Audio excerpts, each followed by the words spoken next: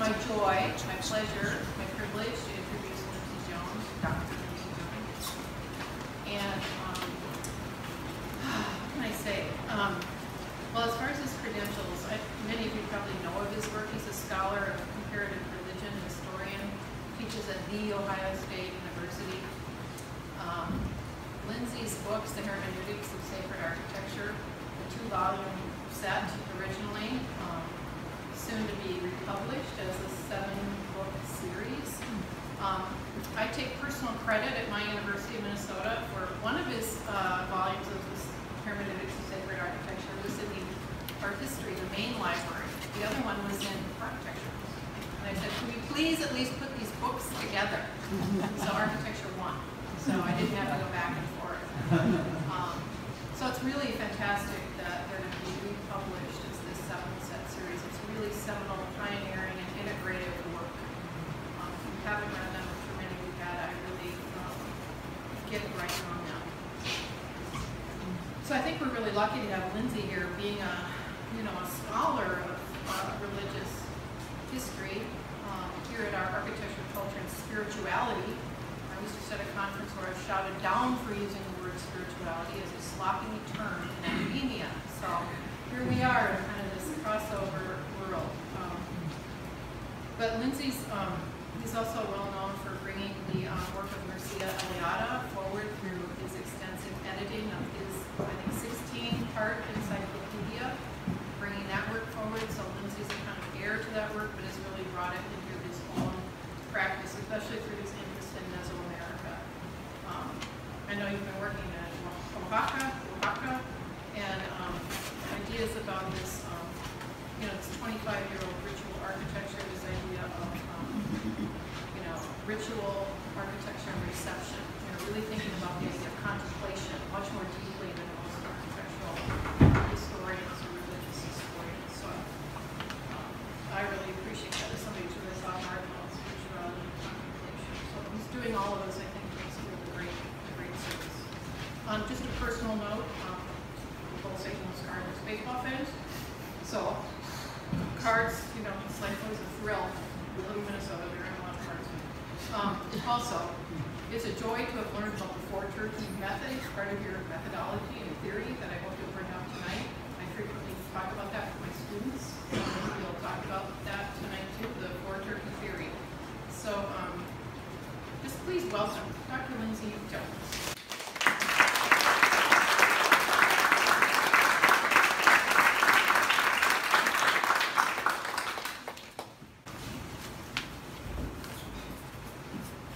Thanks very much. I think a night like this serves a double purpose: to keep away the kind of half invested, and to leave us then with a very high quality audience.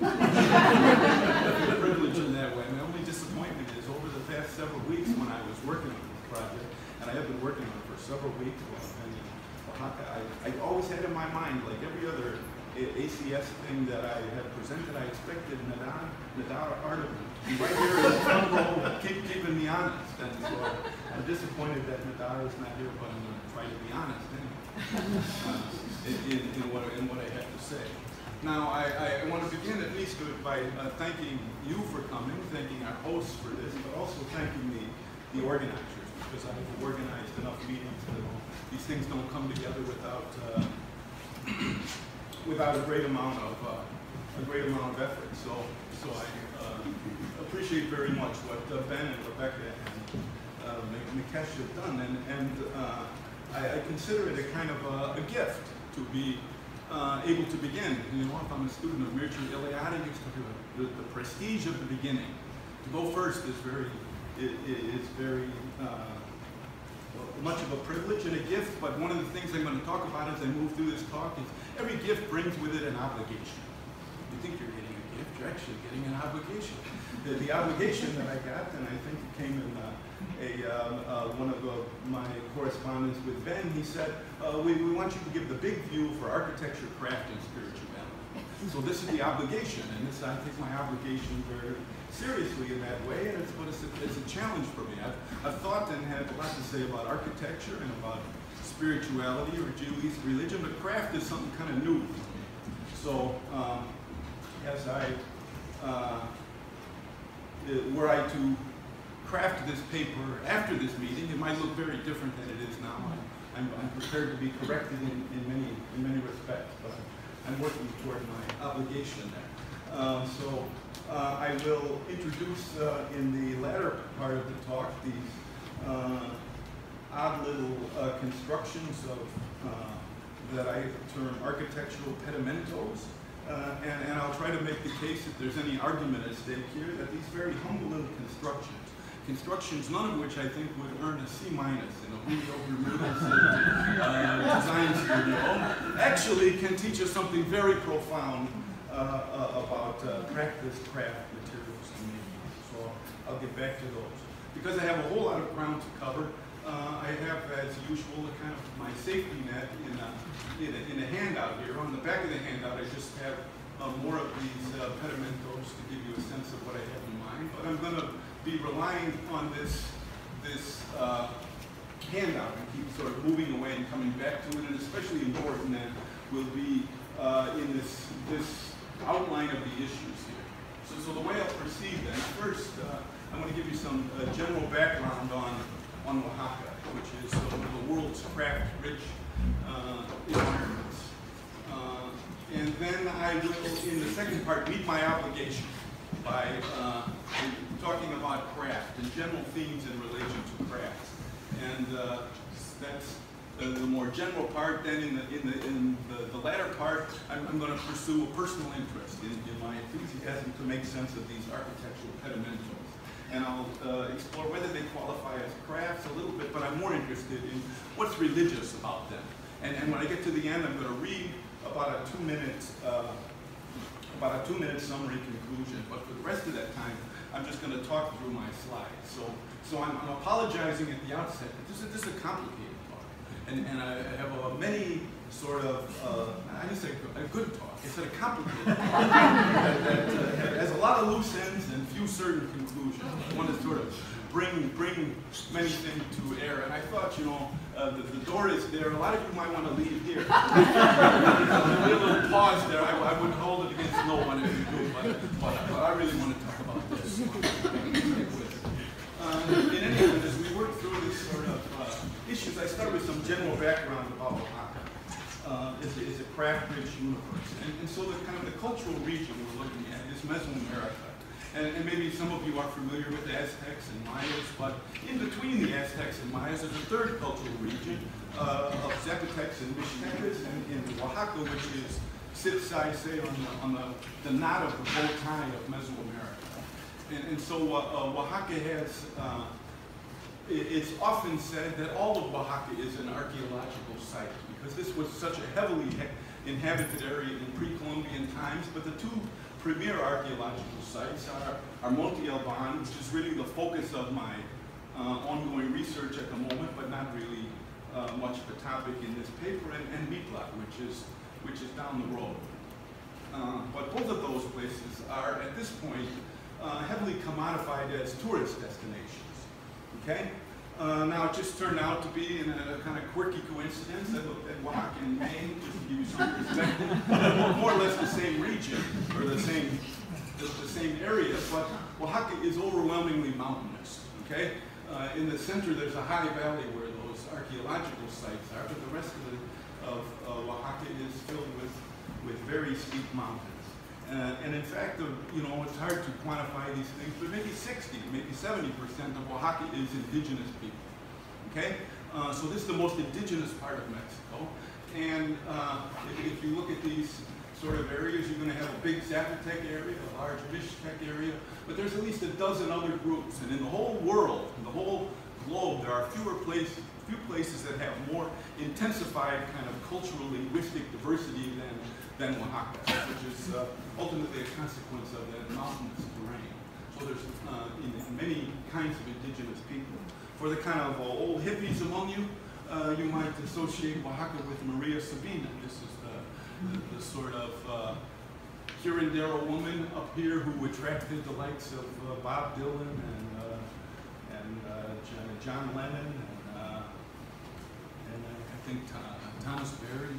Kind of the seekers of wisdom who visited this area, or some of you who are kind of more hippies and surfers could associate Oaxaca with Zipolito Beach.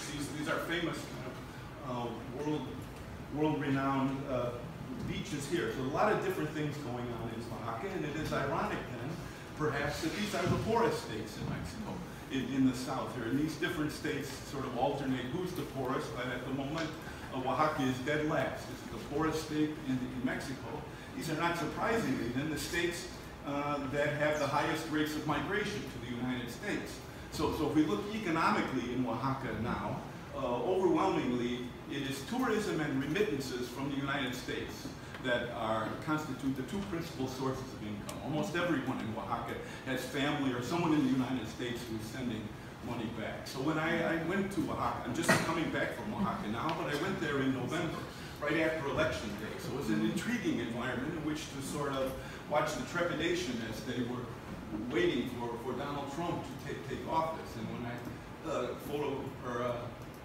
photographed the headlines on Inauguration Day, they're talking about deportation, and all Oaxacans are waiting, or the headline I like most, today the nightmare begins. But then on the other hand, Oaxacans, they have a sort of entrepreneurial spirit. So these craft people who work in the street and sell bracelets that they make, and they tell me they're best sellers.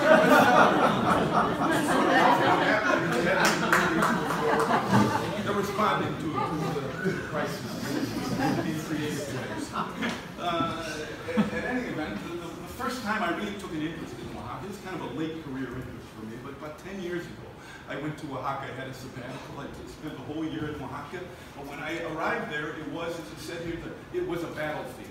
The city was being occupied by the Federal Preventative Police, and in the beautiful colonial streets were tanks and soldiers, and I thought I'm going to take pictures of ruins. Instead, I'm taking pictures of people. I got to watch people hijack a bus and slam it into a colonial building and set it on fire, and all these sort of demonstrations going on, and sort of complicated place without trying to explain all that's happening there. So if you go to Oaxaca for a vacation for a week, you could leave with the sense that this is the most peaceful, serene, lovely, kind of welcoming environment. But I have the advantage of learning that below the surface, I mean, there's resentment, there's racism, there's extreme governmental corruption, there is a kind of a volatility. And then that was 10 years ago, but I made a point of photographing the newspaper the day I left the capital city, and the city's paralyzed by demonstrations, strikes, different sort of blockades, and so forth. Okay, so this is a complicated, all sorts of stuff going on in Oaxaca, but irrespective of poverty, corruption, all this sort of political turmoil, Oaxaca is an exceptionally rich place with respect to museums, institutes, studios, galleries, markets. This is such a lively kind of art scene. And in fact, if you're going to see any sort of book about Mexican folk art, it's likely to describe Oaxaca as an indigenous folk art collector's paradise. And for many people, a trip to Oaxaca turns into a shopping experience. So what are you going to buy if you go to Oaxaca? To shop, you know, the sort of the quintessential Oaxacan craft is rugs. Okay? But actually, there's really all textiles. And with all textiles, all sorts of clothing. But Oaxaca also has an extremely rich and multi-layered tradition of different kinds of ceramics. Also, Oaxaca has this tradition of mines and metalworking. Oaxaca is kind of ground zero for Day of the Dead imagery. The Day of the Dead is a major tourist attraction now. I'm going to come back in a few minutes and talk about these kind of Alafrio wood carvings, which are the most probably high-profile Oaxaca crafts at the moment. And then you can talk about mezcal. You know, mezcal for a long time was a poor man's drink. You know, but now mezcal is being marketed as a kind of bebido artisanal, you know, a kind of a craft drink. It's a hip, cool thing to be drinking mezcal. So all this art and our artisania and craft things are happening in Oaxaca, but just as to kind of summarize this little arc of the talk, I think the fabulously rich and diverse array of handicrafts in Oaxaca is enhanced by at least three things. First, it's enhanced by the challenges of poverty. And in fact, before I started working and thinking about this, it never occurred to me. This is ironic and troubling and disturbing. I thought I want to talk about kind of the religious dimensions of crafts. I'm not going to spend a lot of time talking about the politics and economics. You can't not talk about the politics and economics. It's no coincidence that the poorest state in Oaxaca is the richest state in crafts. So this connection with poverty in crafts is profound and unmistakable here. Second is the kind of extreme cultural ethnic diversity. There's so many different people in Oaxaca that this sort of enhances the wealth of crafts. And third, there is this very strong continuity of pre-Columbian native traditions. There are, still most villages in Oaxaca you can't get to with on a paved road even now. Okay, so anyway, with that little that general background in mind, now I want to switch to the more general discussion of criterion for crafts.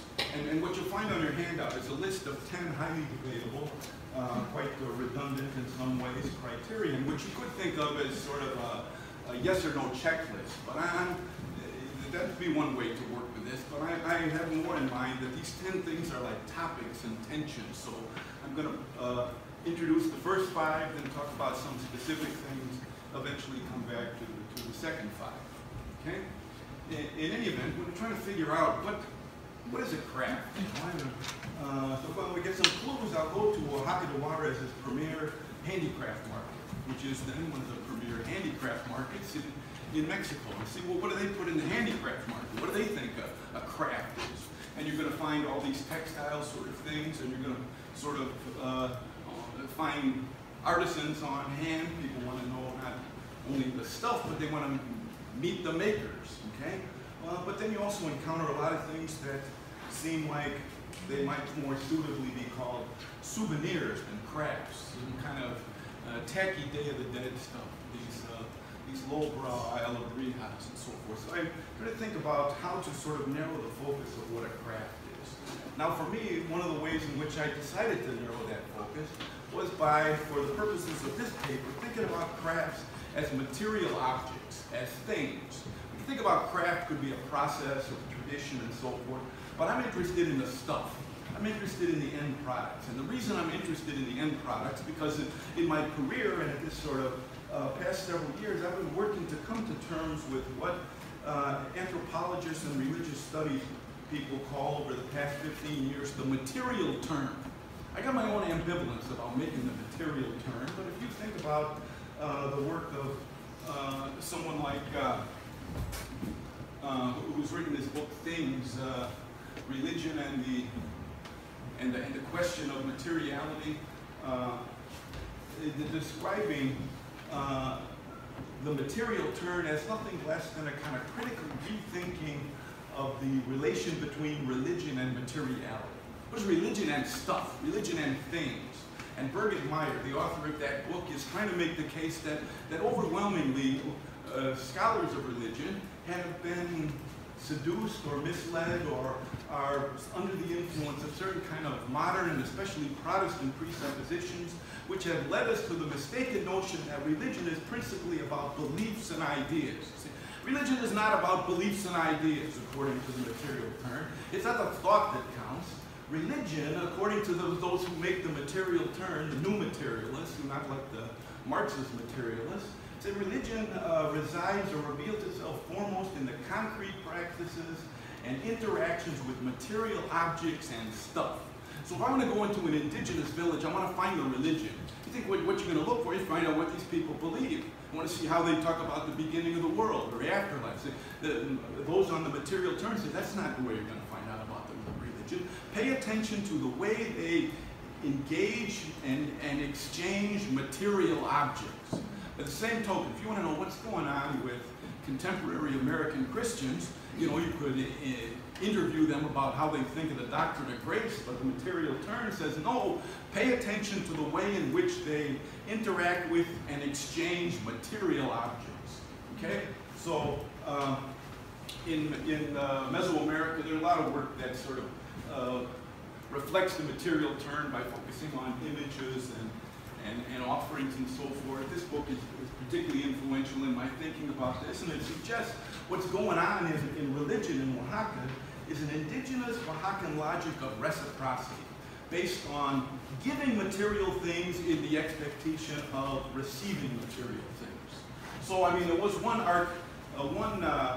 iteration of this talk that was all about the material turn. I kind of pushed the material turn into the background, but we're going to see it reappear, and it has a lot to do with the way we're thinking about these things, okay?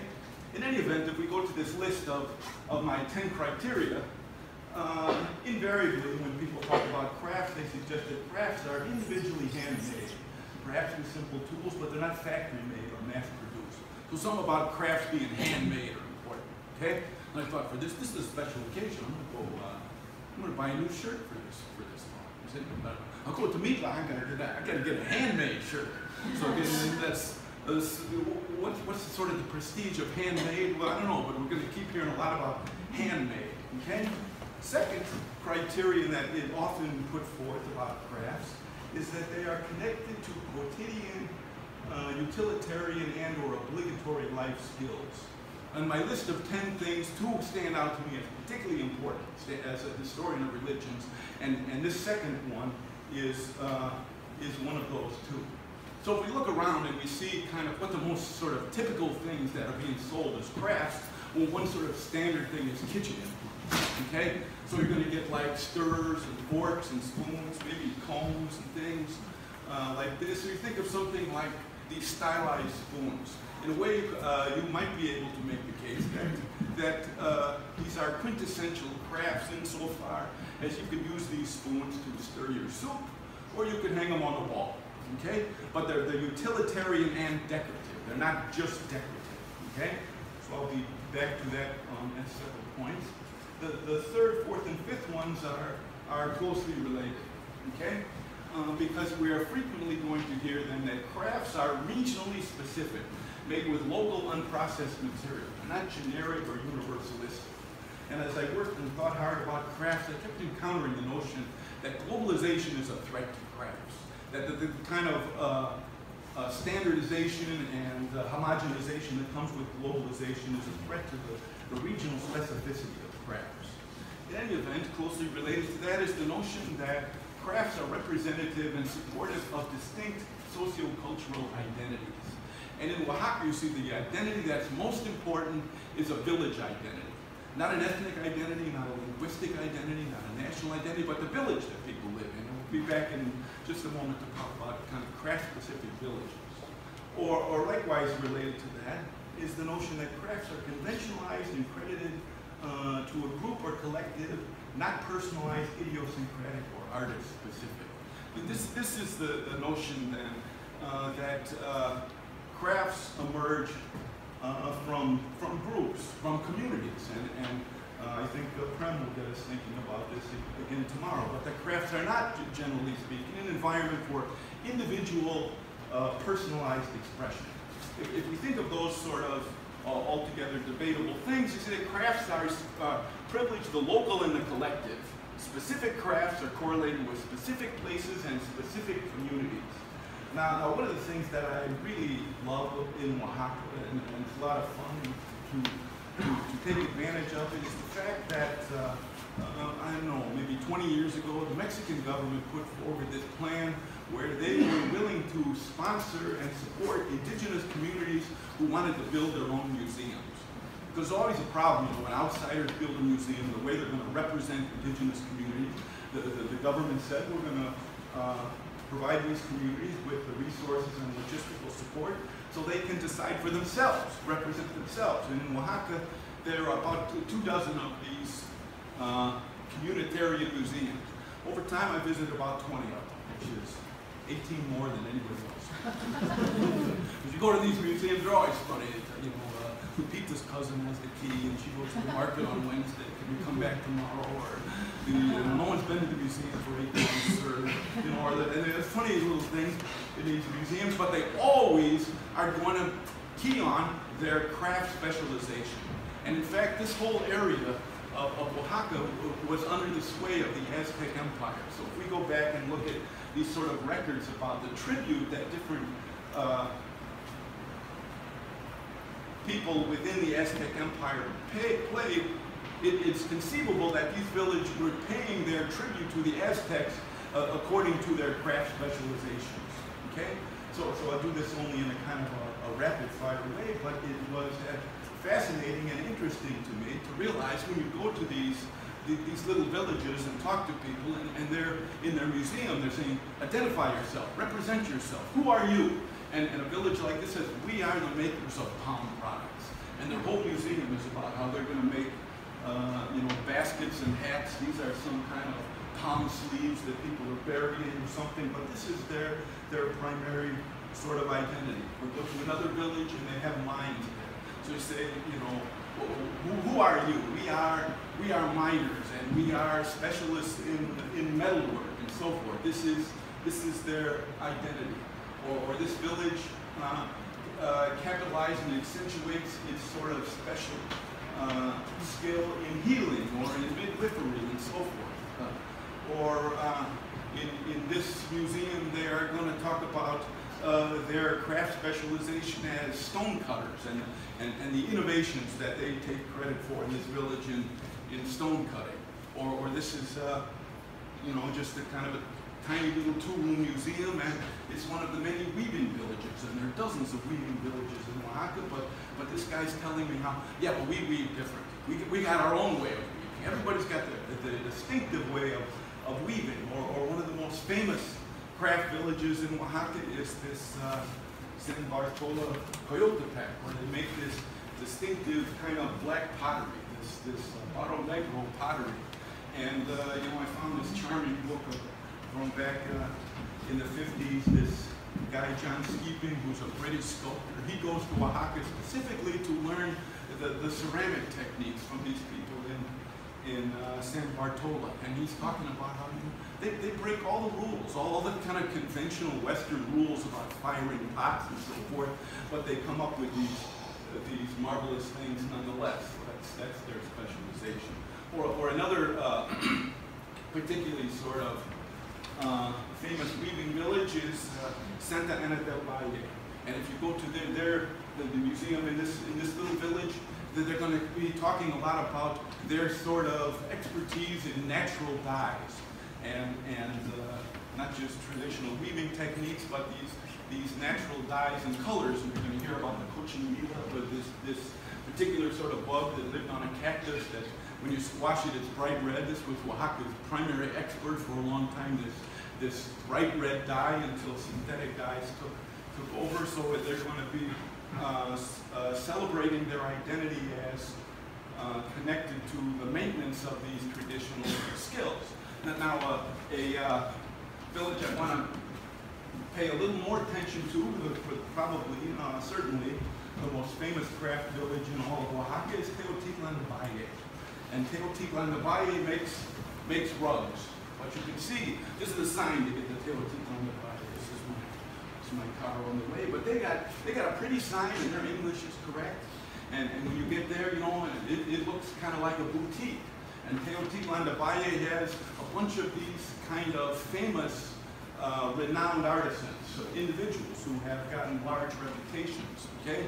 And in fact, a few years ago when I was in Washington doing something at Catholic University, I slipped off and went to the Museum of the American Indian. They're having a kind of a display of craft specializations. There's only one Mexican in the mix, who is, of course, from Teotitlan de Valle. And he's talking about a display in which he is demonstrating his facility with these natural dyes. But I bring them to our attention because something that comes up again and again in all this material is a kind of a tension and contradictions in these different priorities. Because at Teotitlan de Valle, they have a deep fidelity to tradition. They want to proceed in these traditional ways. But you've got these kind of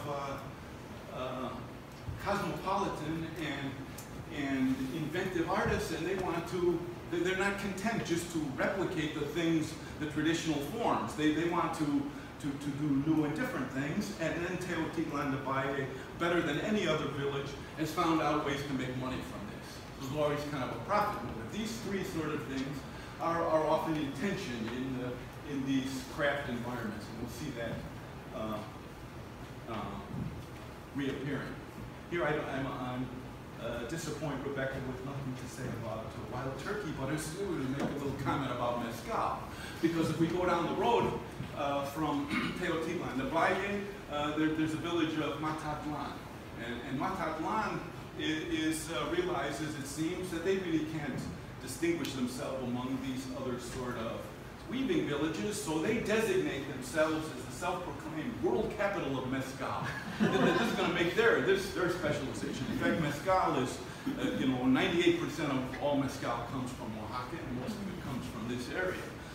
But as I said before, mezcal is, transformed from this kind of cheap drunk to a kind of a craft drink. But this is, as we look at the marketing mezcal, it gives me an occasion to revisit these 5 criteria almost one last time. I'll do it once afterwards. But this kind of niche marketing, because mezcal has become popular outside of Oaxaca de Juarez, they built a mezcal factory. Where they can make a lot of mezcal, but everyone you talk to will tell you, yeah, but that's not where the good mezcal is coming from. The good mezcal is coming from these family operations where they've got a burro and they're smashing the agave by hand. It's handmade mezcal. Second, they're going to keep telling you, mezcal is not like Corona Light. This is not a recreational drink. Mezcal is a ceremonial drink. We drink mezcal at all of our important kind of civic and religious occasions. There's a certain kind of a seriousness and obligatory nature to drinking mezcal. Likewise, then they're going to talk about mezcal is regionally specific.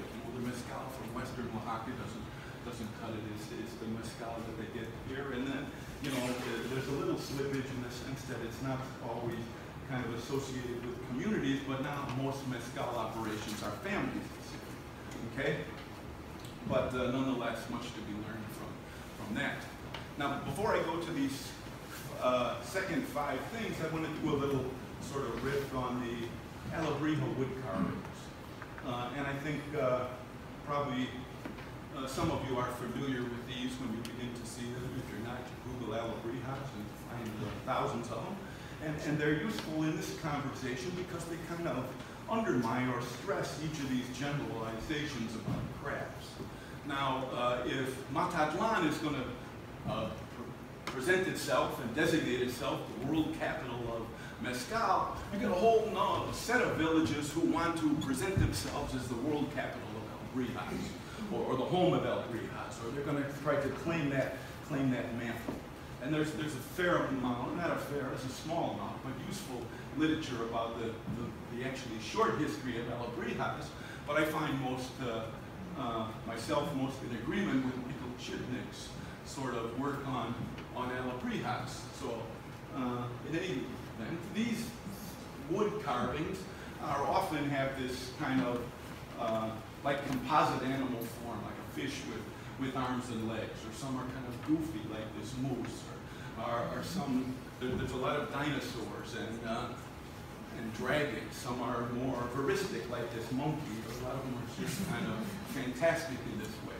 Some are kind of distinguished and stately, like this bull. That's really a polished sort of production. But then a lot of El Brijas are kind of cheap like this. So you could spend $100, or you could spend $1,000 on El Brija, or you could buy these kind of low-end El Brijas for $4 or $5.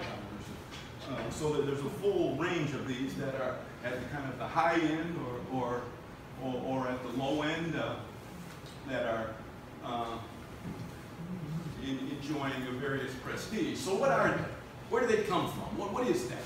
Okay? What do we know about this? And I have my own opinions, but they're informed also by Chibnik. I want to kind of hang it all on him with but often you will hear when, say, when you're going to buy an El Brija, they'll say, what is this form? And they'll tell you that the artist had a vision, you know, he had a dream, and this was some sort of apparition, and then he carved it. But Michael Chibnik is suspicious of that. I think very few El Brijas really arise from artists who are depicting their dream apparitions. Likewise, in Oaxaca, there's in the pre-Columbian context a tradition of a lot of spirit animals and animals in mythology, but these animals don't seem to be connected with that history. Likewise, there's a history in Oaxaca of kind of wood-carved mask and some toys, but they don't seem to be connected with that. What Chibnik concludes, and what I tend to agree, these are quirky figures that tourists will buy. Okay? And in fact, he's going to say El Brijas really are the quintessential invented tradition. We're talking here about the premier Oaxacan craft at the moment, but he sees this as a quintessential example of the commodification of crafts. And after he was studying this with thoroughness, he's saying in 1960, in Oaxaca, there was probably one individual at most who made a living full-time as a wood carver. In the 1980s, 1990s, these things kind of take off, and they begin to find a market, and more people go to work on this. But this is a kind of a craft tradition that's not threatened by globalization. This is a craft tradition that finds an audience in American tourists, and globalization makes it go, okay? But Chibnik thinks, and I agree, that if Americans stop buying El Brijas tomorrow, Oaxacans would immediately stop making them, okay? So then we'll think about these sort of 5 criteria once more, and then we'll push to the other 5. Because El Brijas, and they will always tell you, and they will always insist, these are handmade.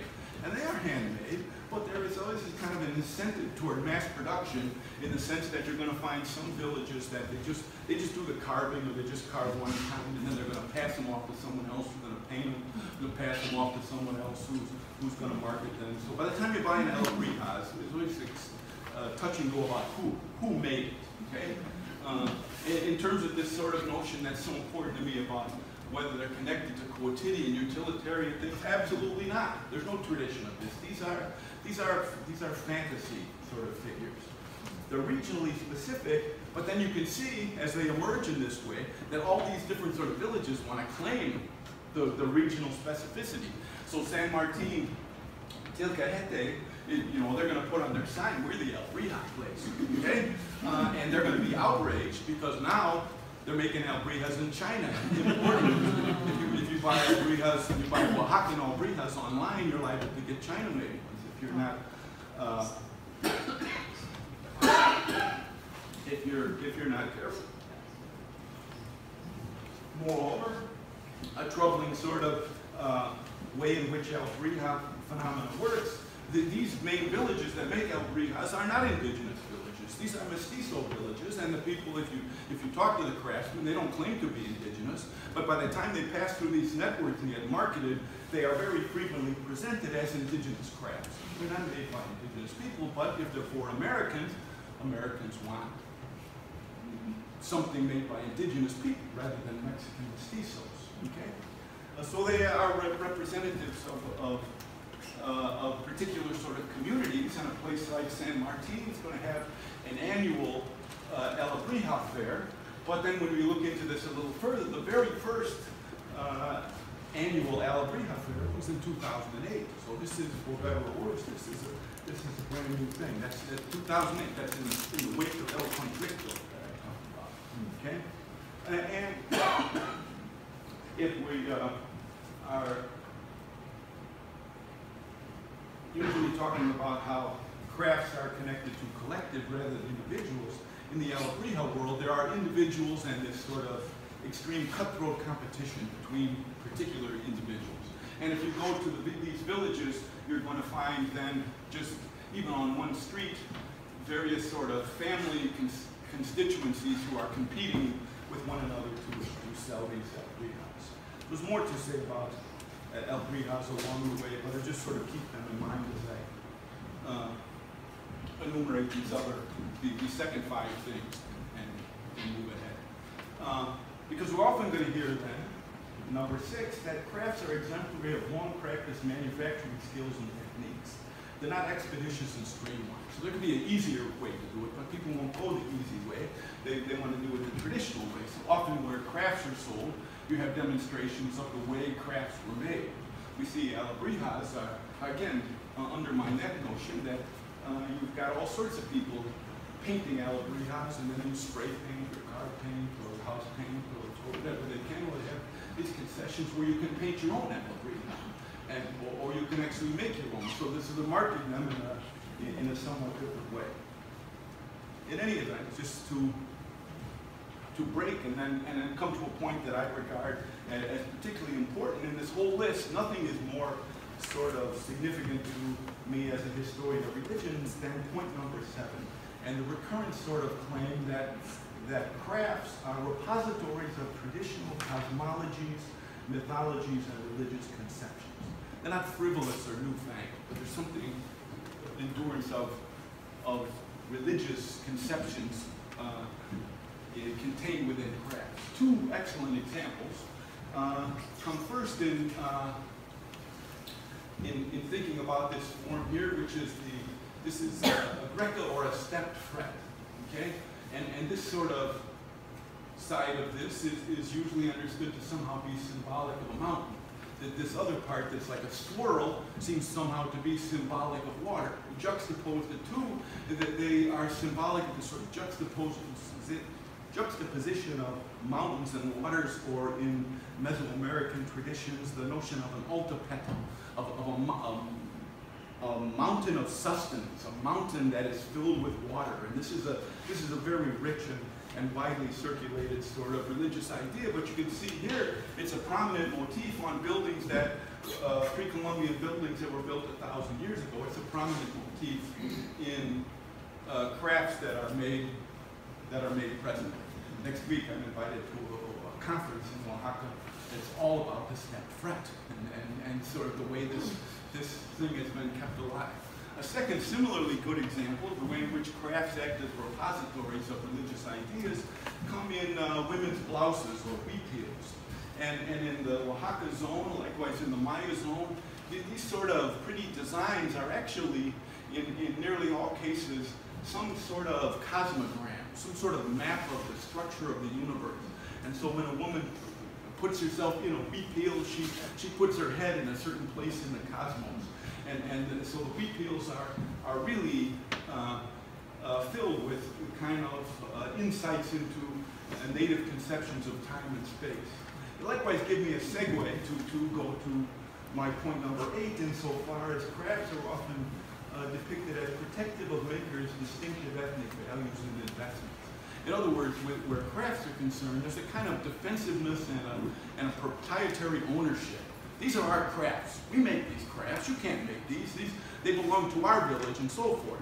And if you know your way around huipils, which I can't really claim to, but of all the villages in Oaxaca, they all have distinctive huipils.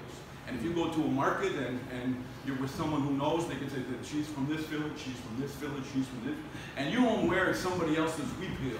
Anymore, the more I started thinking about it, it seemed like biker gangs or something. Want to kind of, you don't just use someone else's colors. They own their huipil designs, okay? And so, like one other sort of topic in that respect, if you look back to a village like Teotihuacan de Valle, you know, they are invested in tradition, but they also have artistic expression and want to make some money. In Teotihuacan de Valle, they realized that Americans want some Navajo rugs. There's a market for Navajo rugs. So in Teotihuacan de Valle, they started making Navajo rugs because they can sell them. And you read on Navajo sites, and they're saying these Zapotecs are counterfeiters. They're thieves. You know, so the kind of this notion of ownership of craft is rich too. I want to deal very quickly with these last 2 topics and then head toward pedimentum, because there is a suggestion then that crafts are sustained in large part by intrinsic other than monetary motivations. But you can be just about money. You're going to make some money, but there's got to be some other motivation. But when you look at various sorts of phenomena, and again, alebrijas are the most sort of obvious, especially if you're buying them off the Mexican chic boutique website or something, that it really is merchandise, you know, that it really is profit motive. And Oaxaca, because they're trying always to attract tourists, they have many circumstances in which they display in prominent ways in their annual sort of festival their traditions and their crafts, and they are applauded for preserving tradition in this way. And on the other hand, these events are routinely boycotted, and these are sellouts, and this is a horrible sort of development. Okay, so we'll pass this. The last thing on my list raises the always thorny question of authenticity. And any one of you who have visited an archaeological ruin in Mexico in the last 30 years have probably been approached by these characters who are making replicas, okay? That there's I find very interesting reflections on these craft makers who many people regard as nothing but parasites. Just a few weeks ago, I spent about 2 hours talking to this guy, and I don't think I believe anything he told me. but they are, the way the conversation usually goes, they'll approach you and they say, you know, here, we make replicas of things, and would you like to buy this? Once they develop a little rapport, then they're going to dig deeper in their pocket, and they'll come out with something like these are authentic, pre-Columbian. It's illegal to have these, it's illegal to sell these, it's illegal to, but I'm going to enrich your experience of Mexico. You can buy these. So there's this sort of ongoing representation of things. These guys actually belong to a union, and they have a complicated sort of relationship with the authorities at the site. But for my purposes, without sort of going too far down this rat's nest, I'm thinking of authenticity means just that things are honestly represented. So if this is an honestly represented as a replica, then it's an authentic replica. Or if you get outside the site and you have these kind of cheap replicas that are represented as cheap replicas, those are authentic cheap replicas. Okay? But without exploring that too much, you just sort of end this arc of the talk by seeing that, you know, almost every feature of shopping in Oaxaca is characterized by this sort of necessity of buyer beware, that things may not be exactly how they're being represented. Okay? At any rate, this was the moment which I invited lots of you to leave. If you want to go, but I'm going to sort of begin again and talk about architectural pedimentos, which is a related but somewhat distinct theme. Okay, and this is something that has fascinated me. So I want to look at two specific cases and then provide some general interpretive remarks that apply to both. Okay, so on your handout, just two key terms here. A pedimento. The term pedimento comes from the Spanish verb pedir. So it means to ask or request, or best of all, to petition. So a pedimento is an object or an offering that petitions. So it's instead of like a prayer, when you would make a petition, you make something, some object with which you issue your petition, either to a person or a group or a deity and so forth. Architectural pedimentos, then, are going to be those kind of pedimentos that are builder-made objects, often resembling a house or a domestic setting, albeit in schematic or metonymic ways, which expresses one's petition. But these are going to be pedimentos that kind of look like houses. Okay? So in this case, I'm saying these are rough little things, but there is much to be learned from them. Now I would venture to say you probably will never find anywhere in academic literature the term architectural pedimento. There's not much written about this, but the two premier places to see this and get a handle on what's going on with this, both in Oaxaca, are the Cross of Miracles and in this site of Aquila. Okay, so I have something to say about the Cross of Miracles and talk about Aquila and then end with some interpretation about why I think these are significant and fun and religious. Okay? In any event, with respect to the Cross of Miracles, it is near the site of Mitla. And this famous folklorist and anthropologist, Elsie Parsons, wrote a marvelous sort of ethnography of Mitla based on her stays there in the late 20s and early 30s. And at one point when I had a brilliant idea. So I'm going to go to Mitla, and I'll live in Mitla for a month or two, and just to reread this book, just so I can sit there and read it where she wrote it. And it was a powerful experience, and in that experience I was particularly impressed because she's interested in Serrano pilgrims, Indians that don't live in Mitla, that live in the surrounding mountains, who come to visit Mitla now and then. And she says when they come to visit Mitla, especially on New Year's Eve, but at other times, a pilgrim to the Mitla area is going to want to stop at 5 different places. Okay? The first, because all these people in the late 20s and 30s, everyone in this story in this part of Mexico is going to claim to be a Catholic. Okay? So the first place they want to go is to the Catholic Church, which could be a place they could offer some pedimentos of some kind. A second place is to a lake, the so-called Lake of White Water. A third place those pilgrims would like to have gone is to a place called Devil's Cave, which was a site of traditional worship, but which the Spanish Catholics were trying to stigmatize and keep people away from, designated as Devil's Cave, but people nonetheless continue to go there, and this is another place to offer pedimentos.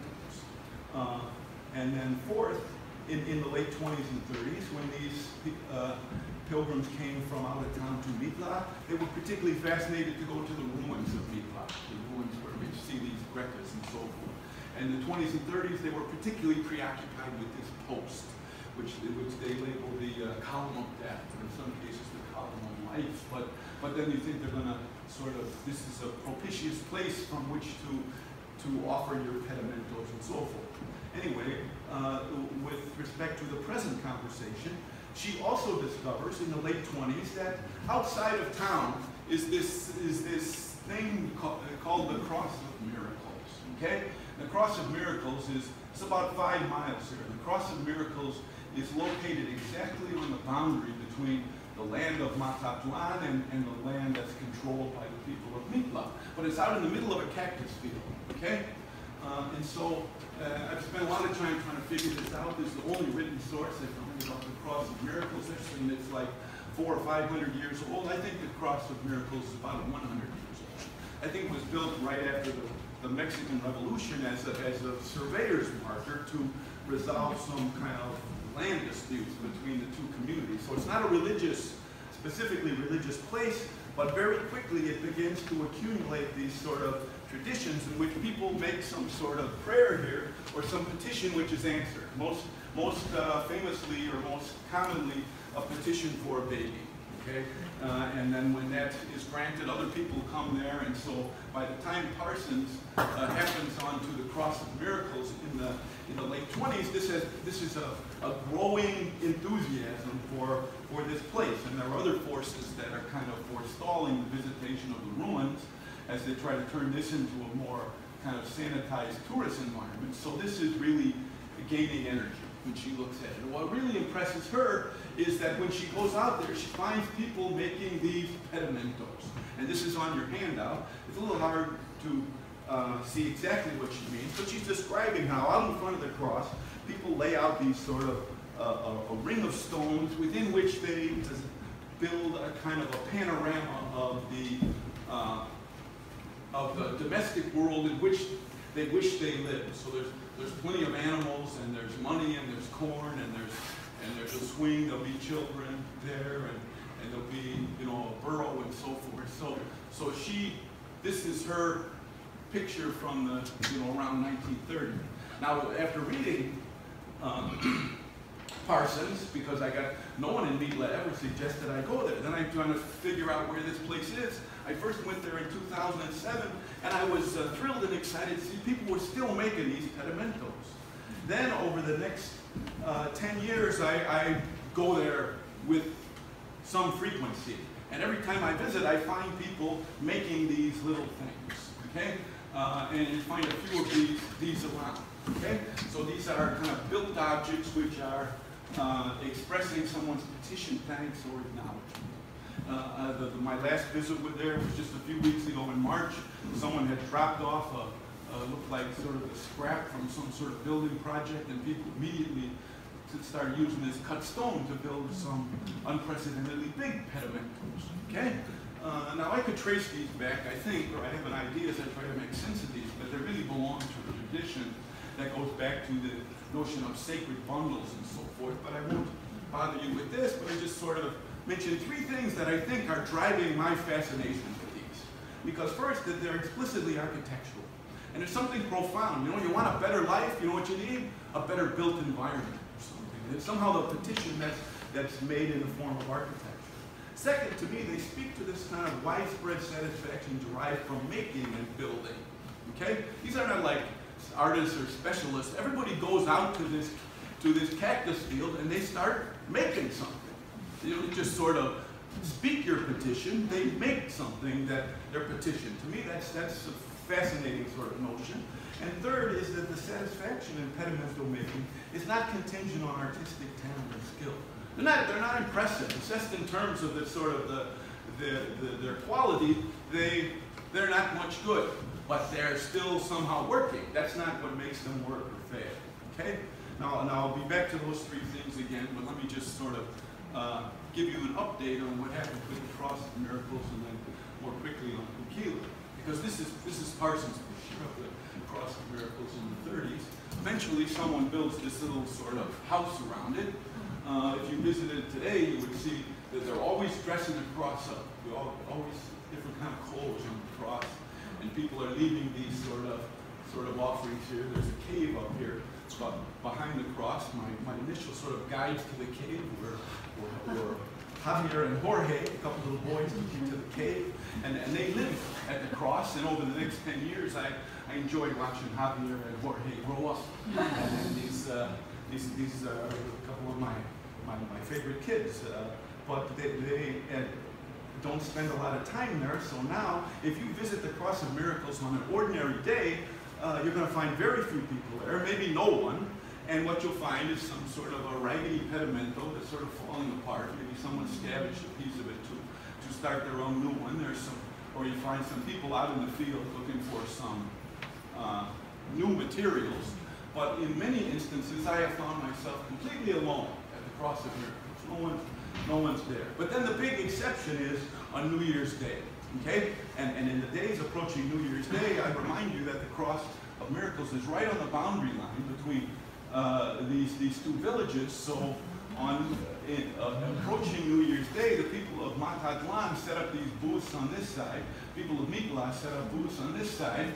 And, you know, according to the paper, maybe 9,000 or 10,000 people come. This last New Year's Day happened to be on a Sunday, so there were probably more people than certainly more than I had seen on any other occasion. But people come in large numbers, and they go to these vendors. What do they buy? Well, there's other things for sale, but most intriguingly in this conversation is what I'm calling, for lack of a better name, prefab architectural pedimentos. They buy these little sort of model houses where you can get you get a little plastic chicken here or something, whatever you want. You get a little car, or you get a little baby, or you get another sort of vehicle, or I guess if you're going to make your petition in the form of an airplane, you want to take a trip or something. So there are going to be a few people who come, and they're going to make traditional pedimentos, but more people are going to buy one of these things, and then they're going to approach the cross with their prefab pedimento, and sort of leave it there, or maybe rub it against the cross, or something like this. But I'll come back to this momentarily, but I think this is reflecting this indigenous Oaxacan logic based on giving material things in expectation of receiving material things. And not a lot of preaching going on at the Cross of Miracles. It's just the exchange of stuff. You give some stuff and you get some stuff. So people are going to pin some things on the cross, or a few people really know. So I'll put a finer point on that in a minute, but I want to just quickly talk about Ukila and then give my final interpretive remarks. Because the other place that you're going to see pedimentos that get some large play is at the site of Huquila, which is Santa Catarina, Huquila, which is down in southwestern Oaxaca, down toward Puerto Escondido. And this is Mexico's third most prominent pilgrimage destination. So this is a place on a wholly different sort of order. Instead of in a year attracting 8 or 10,000 people, it attracts like 2 million people come. And this is a site, nearly every pilgrim to the site of Huquila is going to make 2 stops. And one stop is to the main sanctuary, and the main sanctuary houses the miraculous image of Huquila. And the miracle associated with Huquila is one of the most sort of commonplace miracles, in the sense that in the 17th century, this image was in a church, and the church burned down, and the church is all destroyed, but the image survives unscathed. And since then, it's been treated as a miraculous image, but then there are a lot of kind of smaller images connected with Huquila. So traditionally, through most of the 19th and 20th century, people are going to approach the image of Huquila on their knees. Now, I was there just a few weeks ago, and there's a major kind of renovation in the works, and they got rid of all the pews because they got to get 2 million people got to pass through here, and they sort of clean this up in a way. But what you have in this way then is this kind of antiseptic environment. You've got some TV monitors here telling you, don't leave anything here. You can't leave your stuff here. You want to do something else, you want to leave stuff. There's about 5 miles away, there is a place called Pedimento, okay? Or El Cerro Pedimento, which is the Pedimento Mountain. And so the sort of well-controlled and quiet sanctuary is contrasted to this Pedimento environment, which is more rambunctious and you know, energetic. And what's happening at El Pedimento is people who arrive and they're going to bring their banners, and they're, you know, this group of moto taxi drivers came, or this is someone's on there. These motorcyclists are made their 8th pilgrimage here, or there's a lot of bicycle groups that come to Pedimento, or here's a woman who had prayed to the Virgin of Huquila to help get her through college. Now she graduated. She came back to thank her for this, but she makes a banner. So the trees are filled with banners that people are leaving. And there are hundreds, or actually thousands of crosses that are stuck in the ground at Huquila, and there's so many crosses here that they are, and writing on the buildings, that it becomes a kind of a full-time project. You got to shovel the offerings away to make room for the next, because there's so many people coming and leaving stuff here at El Pedimento. Now, the part that really fascinated me, and in relation to this conversation, that also at El Pedimento, they have a few of these little on-site workshops. Well, it's a workshop, even though there's not much of a workshop to it. But they have some water available there, and some work sort of bench places, okay? But what makes these sort of fascinating and useful is that the building material is the mountain, okay? And the very Cerro Pedimento on which they are standing is made of this sort of clay dirt. So at these sites, they're taking this dirt and then they are making their pedimentos. So the kind of things that emerge from these little workshops. This is where I was thinking. I could imagine what would happen if Rebecca got into the workshop. You know, what kind of stuff would come out.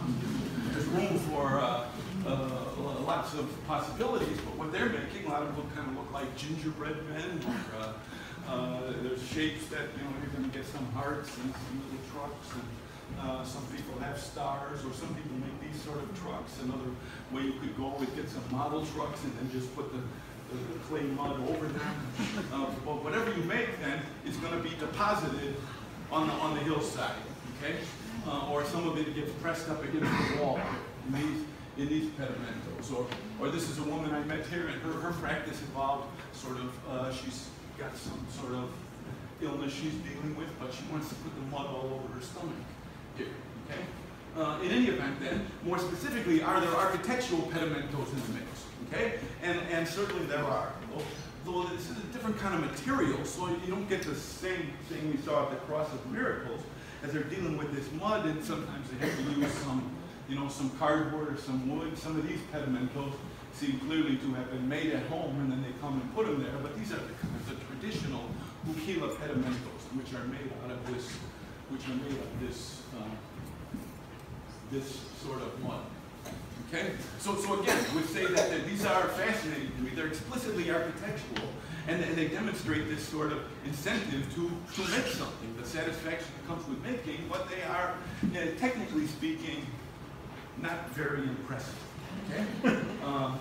And moreover, in this case, we deal again with the notion of a kind of prefab architectural pedimentos, because if you can't get into the workshop, or you're too lazy, you can just go and you can buy one of these, or you can kind of compromise and you can buy a pedimento and you kind of fill it with mud and put your figures in here and so forth. So there's a lot to be said about that. In any event, now I'm going to go to my final sort of arc, and now that I've exhausted you, get to the part that makes you think the hardest. So that is the most kind of interpretive section of the talk that will lead me to read a 2-minute conclusion. In any event, one obvious sort of question in looking at this material, do these architectural pedimentos qualify as crafts? Okay? And I decided to, for the sake of time, largely forego this exercise, but I think you could cross-check these 10 criteria against these pedimentos, and interesting things emerge all over. The more general thing I would observe is while everyone is going to say that alebrijas are Oaxaca's premier crafts. These are crafts, and nobody thinks these are crafts. But if we put them up against these criteria, I think I could make the case that architectural pedimentos are more suitably described as crafts than are alebrijas, actually. In any event, the two things that are most important to me, and which stand out most with the architectural pedimentos, are criterion number 2, that the architectural pedimentos are connected to kind of an obligatory life skill. This is not just playing around. We'll be back to that in a minute. But then, even more, that architectural pedimentos serve as repositories of traditional cosmologies, mythologies, and religious ideas. Okay? And so in that sense, saying what is religious about them? What religious ideas, or what is religious about making architectural pedimentos? And to that I offer two answers. Okay? The first answer I put under the heading of obligatory reciprocity in exchange. Giving stuff to get stuff. Okay? Now, if you think this book that I've looked at before, or directed your attention to before, is going to suggest, what's really going on in Oaxaca religion is all about reciprocity. And many people talk about reciprocity in exchange. Invariably, their arguments go back to Marcel Mauss's sort of classic work on the gift and the form and the reason for exchange in archaic societies. But I find actually a more available and intriguing way to get at the issue by looking at this book called Oaxaca Celebration, which is written by this woman, Mary Jane Gagner de Mendoza. And she's a Canadian, okay? And she is a Canadian who goes to Teotitlan and marries this famous weaver, okay? So she has an interesting perspective because she's an outsider who becomes an insider. So she sees what's going on in Teotitlan, but she's never really exactly part of it. So one of the things that really impresses her when she's looking at Teotitlan is that every time a family has a big event, a funeral or a wedding or something that's very expensive and they don't have the means to do it by themselves, people in the community step up and gift that person and give them what they need. They give them the chickens or the turkeys or the tortillas or the chairs or the labor to get this done. And she's saying, she never observed this kind of gifting in Canada in her experience.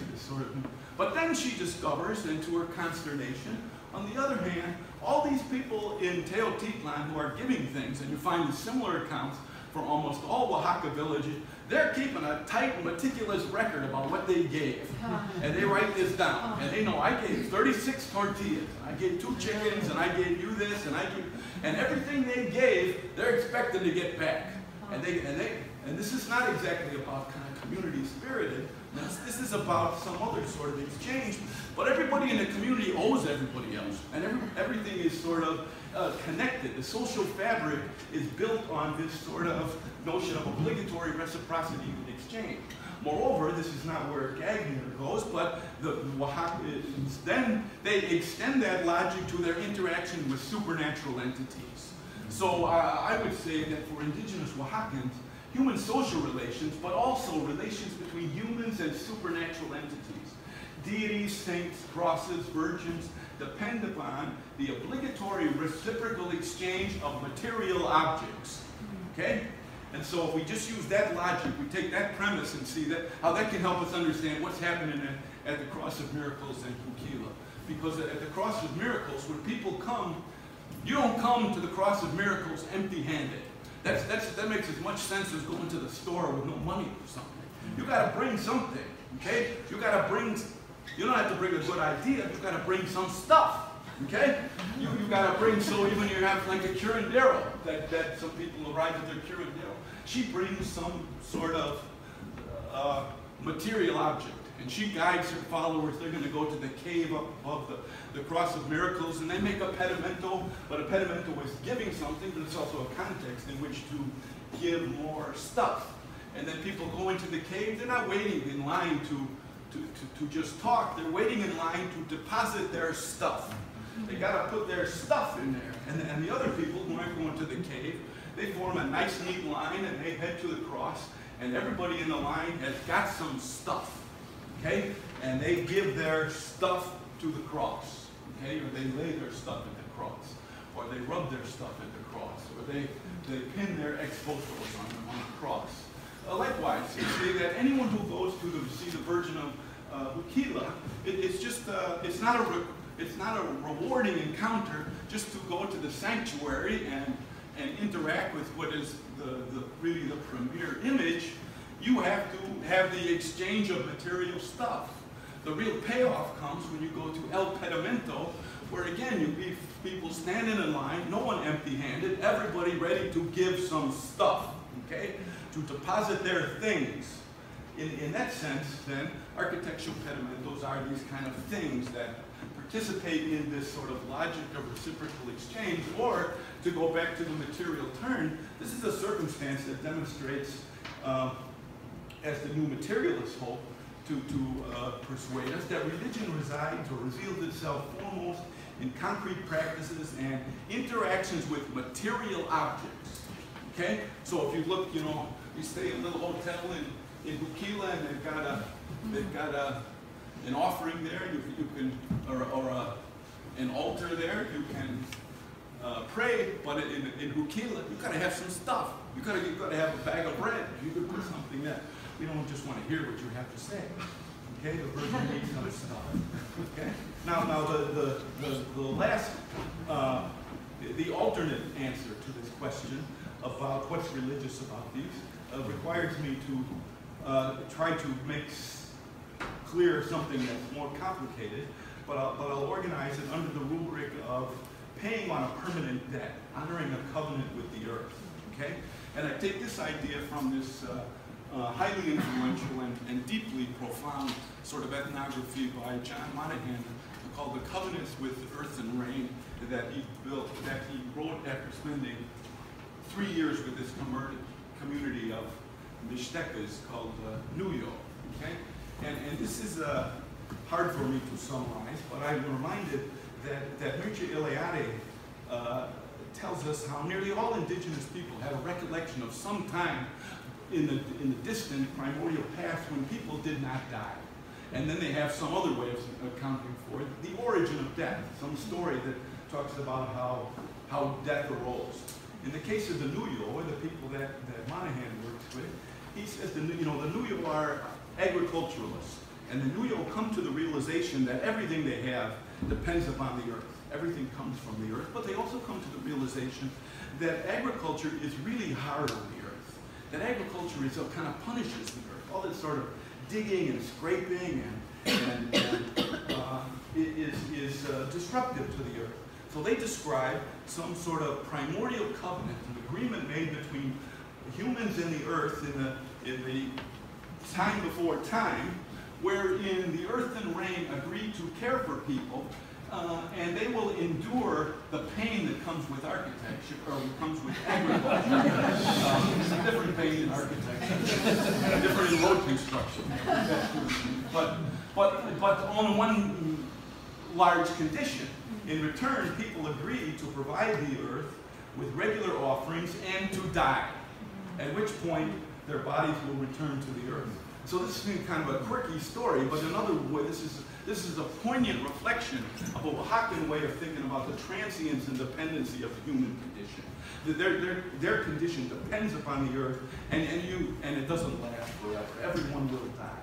Okay? And Monahan then is going to go and look at some kind of pre-Columbian sources that I'll go over quickly, but just to suggest that this is an idea with deep historical depth, so that there were,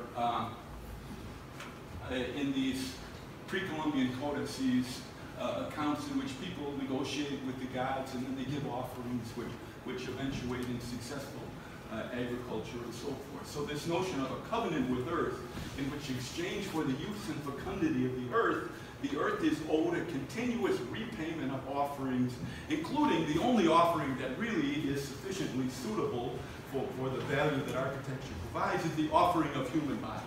So when people die, they go back to the earth. Okay?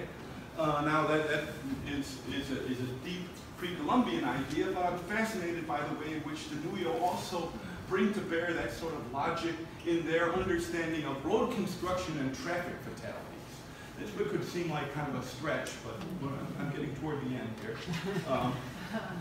That in Oaxaca, because you have all of these mountains, building roads is a big deal. It's very difficult. Building roads, like agriculture, is very painful to the earth. And so the Nuyo have come to realize that every road construction project costs many lives. People die building roads. Moreover, they realize that highways, and another way in which Oaxaca is high on the list, is traffic fatalities. In this sort of mountain roads and bad cars and reckless sort of driving. So another thing that has been tremendously fascinating to me is to pay attention to these hundreds of roadside memorials, which is another venue, I think, in which we're going to set something I would describe as architectural pedimentos, because roadside memorials usually have a cross, but then some other little house-like sort of thing. A lot of them have a date and a name, and you know who died there, and so forth. And some of them are elaborate and so forth. But a lot of these are explicitly architectural. That, you know, you have to imagine the sort of satisfaction some family gets to go out on the highway and make something that is working. But the things they make, you know, sometimes they're not very elaborate. It's not the skill that accounts for these.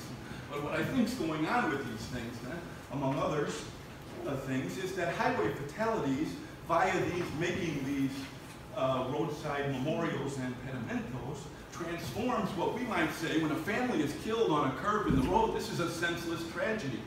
They reinterpret this is not a senseless tragedy. This is a responsible and obligatory payment on a debt that never ends. They're paying the earth back. Okay?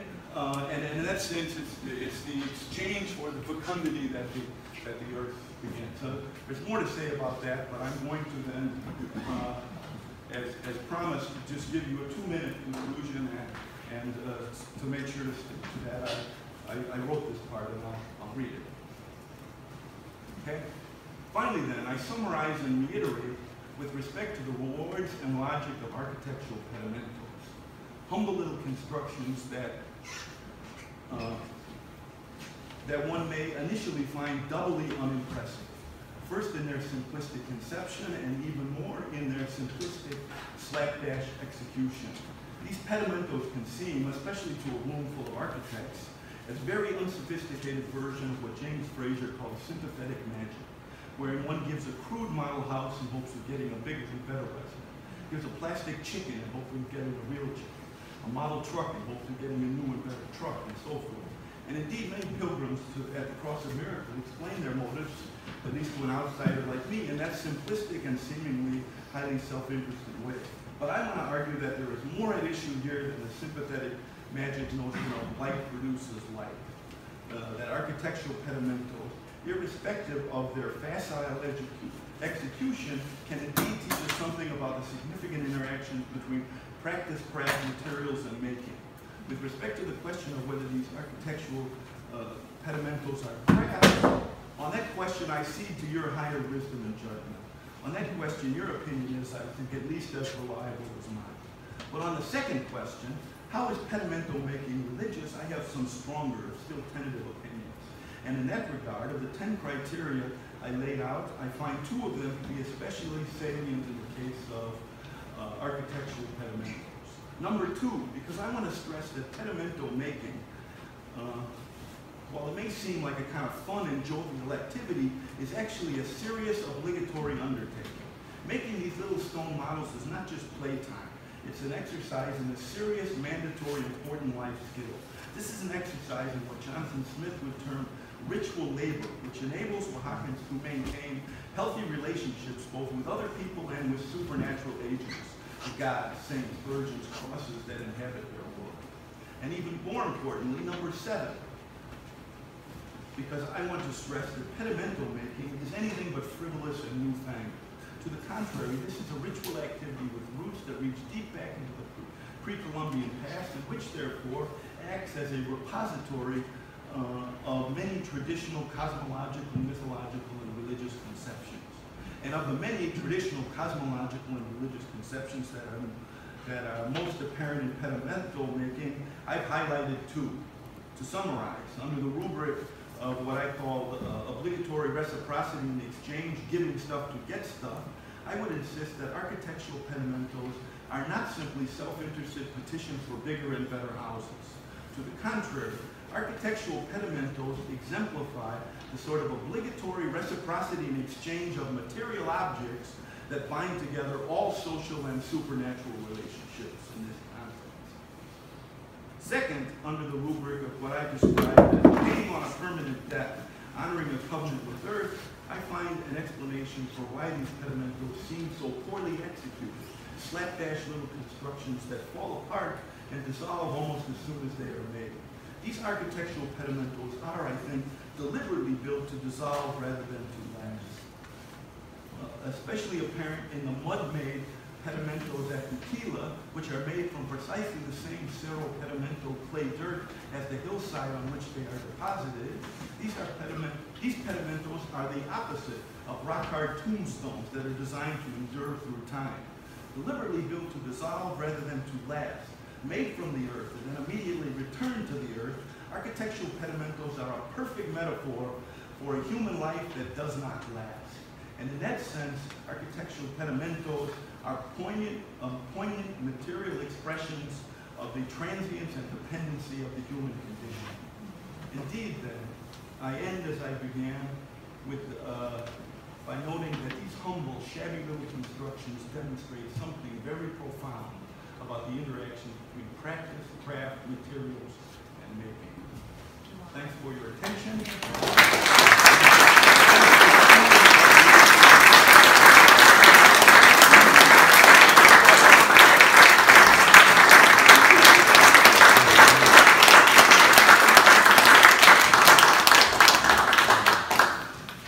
I'm happy to answer questions, but I'm also not leaving, so we can have occasion to talk through the next days. So, as the organizers see fit I have a question. Have you guys read the Charles Castaneda books? I'm sure some of you have, right? He was in Oaxaca that he met Don Juan, Carlos Castaneda, supposedly. So, I mean, is there a whole tradition of sneakers or sorcery or medicine or curing to this town too? I mean, what is the sort of this other layer of depth, or is that just all? What's your sense of Oaxaca? Well, it's an incisive remark because I taught Castaneda books for quite a long time. Did you? Before I was much interested in Oaxaca, okay, and including Jimmy to Ixtapa, like all anthropologists, historians of religions, we have our ambivalence about Carlos Castaneda. We're not just taking all of it, but then when I began to study Oaxaca, because Castaneda doesn't say, I don't know that he ever mentions Oaxaca. He does. But then, he does. Yeah. But then when I started looking at it, I'm finding lots of stuff, including, you know, there's a village with my students I go to, you know, I go to Ixtlan, you know, and he doesn't say what Ixtlan is. I think that that Castaneda's insights are much more informed by what goes on in Oaxaca and is generally appreciated.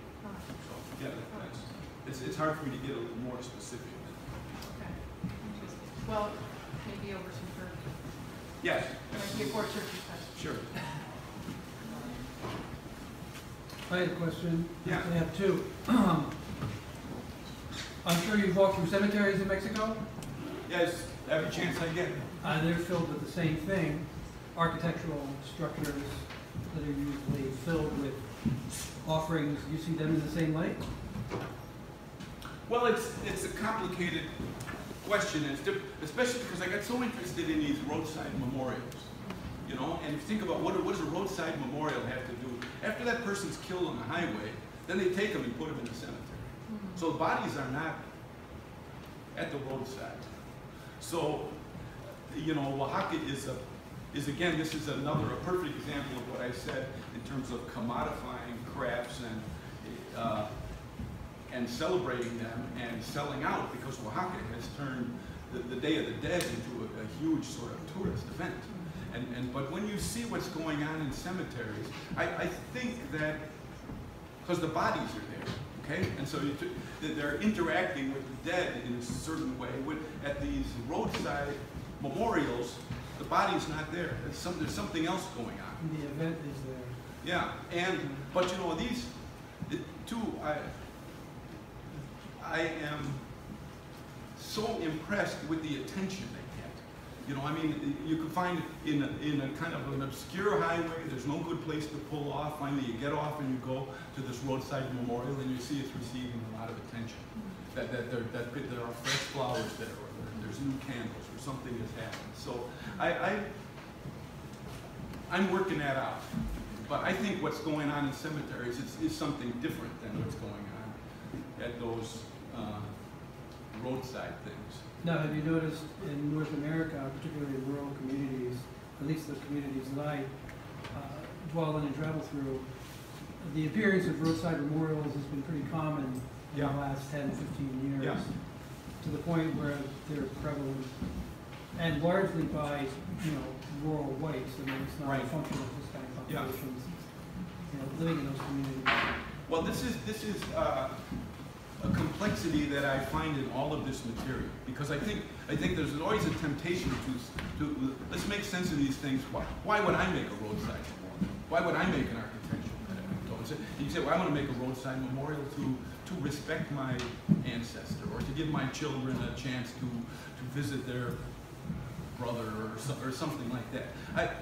What I'm going for, and what really fascinates me, is something more specifically Oaxacan, which is some more culturally distinctive way, which I'm suggesting you could find in this thing about a covenant with the earth, so that they're,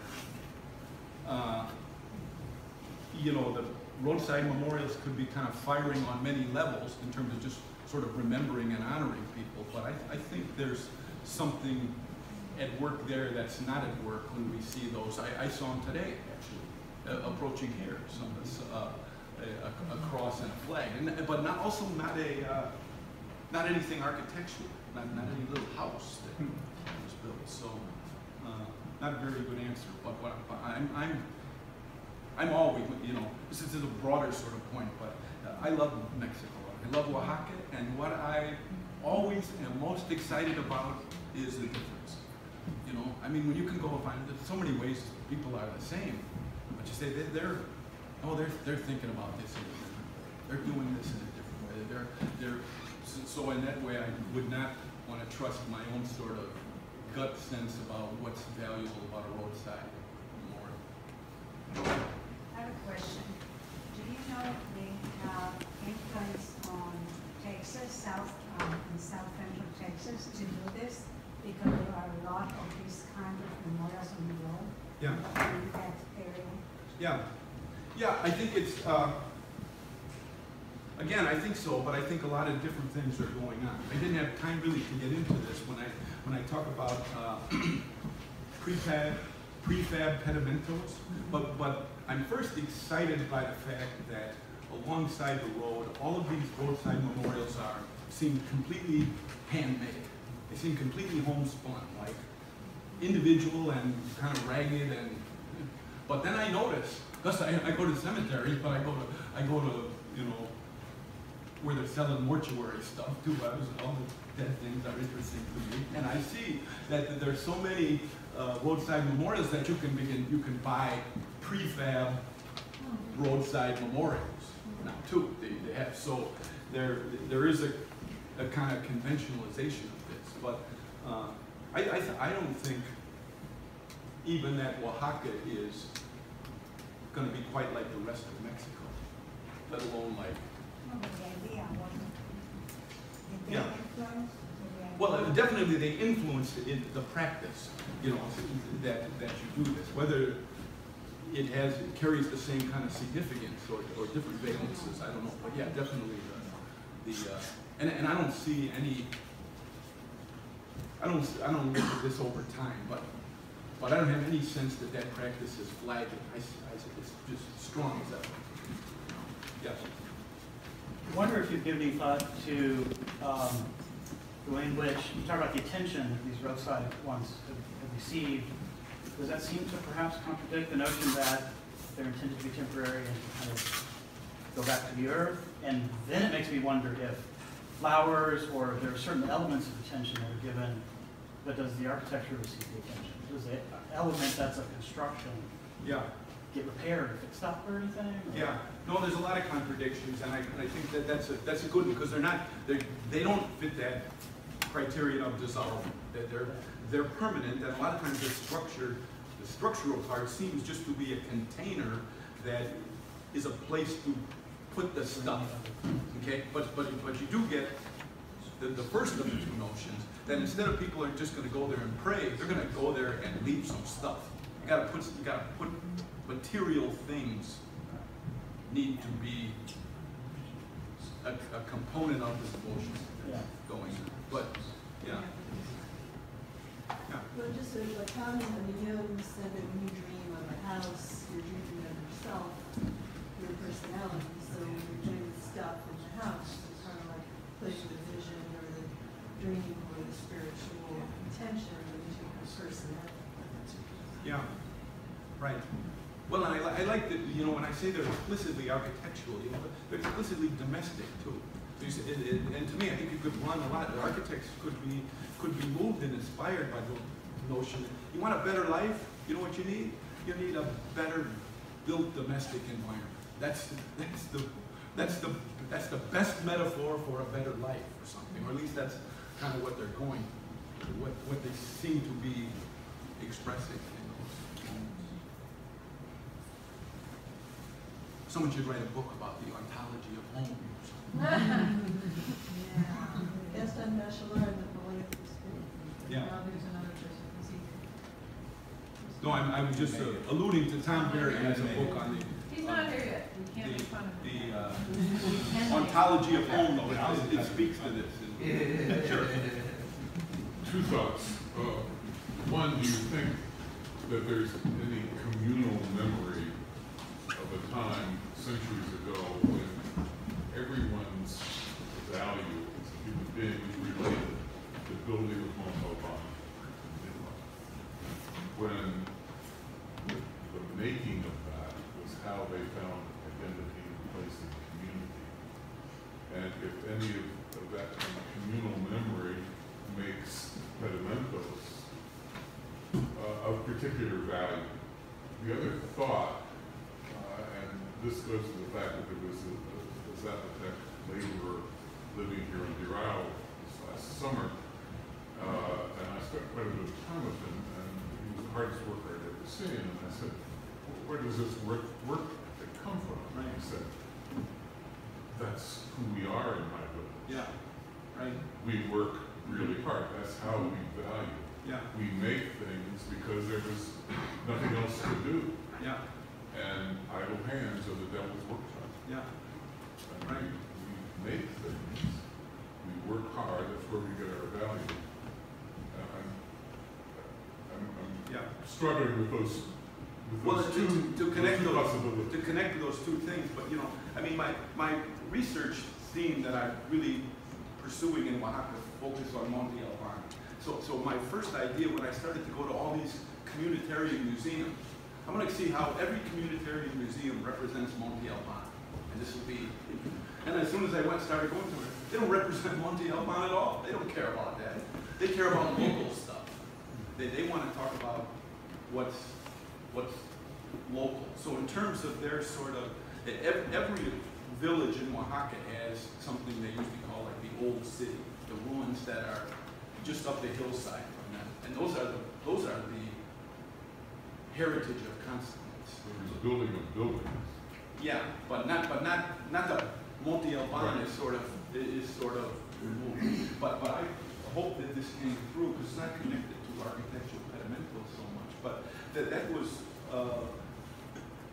fascinating and moving to me to see in those communitarian museums the way, the fullness with which people said their personhood is connected with what they make. Who are you? We are makers of palm products. We are. This is our. Which goes, you know, there's something that feels at points kind of petty about these sort of proprietary claims to own a craft. You know, that's our design. You can't replicate our design. That's us. You know, that design has a kind of integral connection to how we think of ourselves. So for you to be borrowing that is diminishing us in some way. So I think there's, you know, on the second point, I mean, I think that, and you could probably, if you think about the new materialists, that people in those communitarian museums they're not very articulate philosophers. You know, they're talking about what they do, what they make, not sort of abstractions. They're talking about the more concrete physicality, with which their identity is embedded somehow. So I don't know. I mean, your questions are right in the zone where I'm sort of thinking what to do, where to go with this. I'm thinking that what feeds the spirit, in part, is not the product, but the making. Yeah. Yes. Sure. And I think you could get that from the pedimentos too, right? They're making that the end product is disposable. And that way, you know, so I find some analogies with something like Navajo sand painting or something, you know, which is all about the process, or Tibetan mandalas that people make, and then you know, just the willingness to, you know, I think most of us have probably observed that, and it's kind of painful for me to see them script, but that's because you're not getting it. It's not the end product that matters. It's the making that's where the value lies in the making. What you just said, you guys were just saying, we wanted to be sand castles. I mean, as kids or whatever, you would build sand castles and we just kind of watch the waves, wash them away. Right. It's Right. the process of making and you know, getting. Yeah. So why are you making? Why are we making sand castles? Yeah, if you're aware that. I think as a kid, it was just the wonder of creating, Yeah. the joy. Right. Yeah.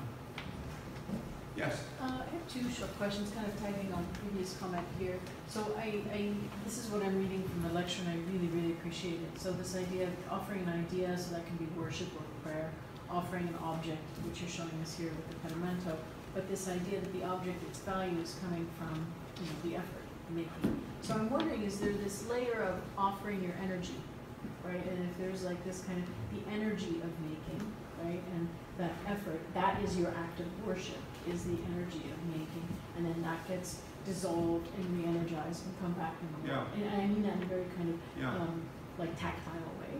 Yeah. So I'm curious about that, and if these ready-made ones that don't have the energy put into them by the people, is there any kind of critique at all by the users of this because I know we critique each other, not architects, Yeah. but every day we can critique each other about all kinds of Yeah. things.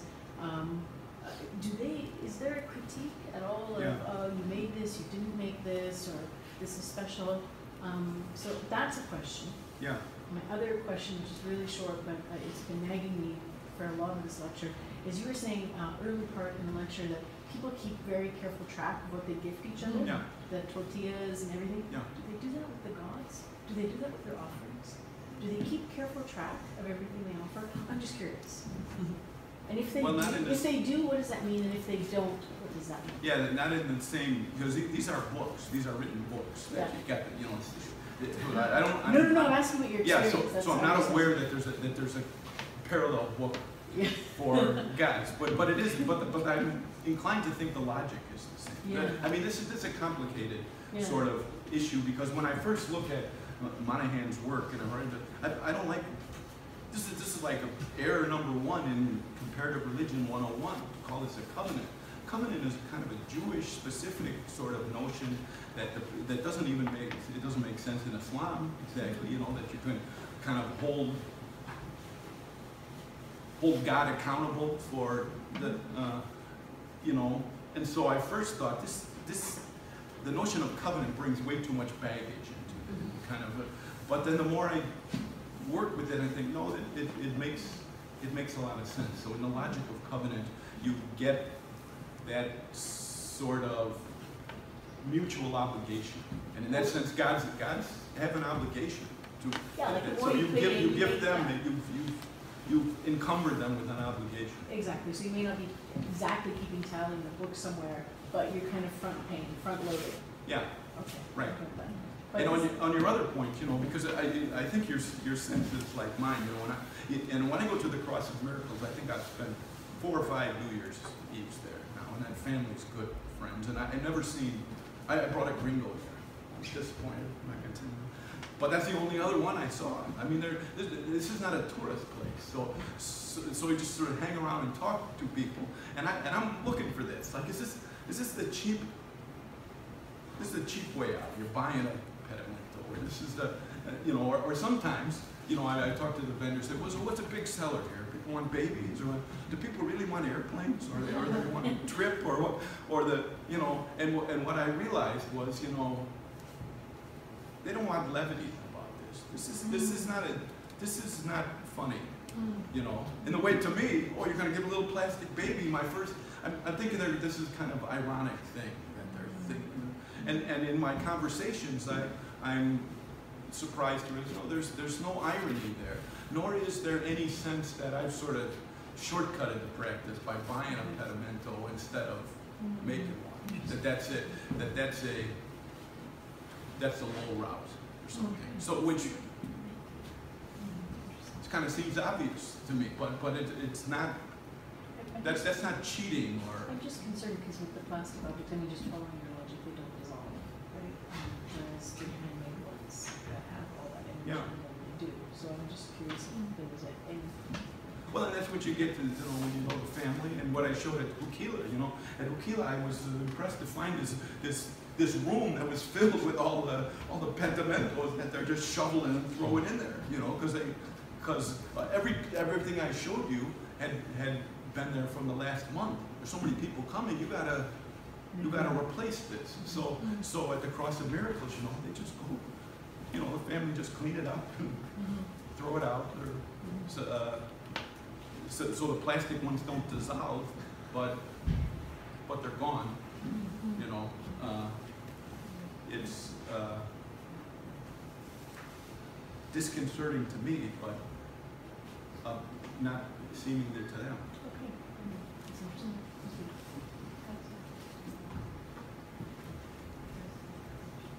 Okay, well, as I said, I'll end as I started, because I feel like I was presented with a gift to work and think through this. So thank you very much for.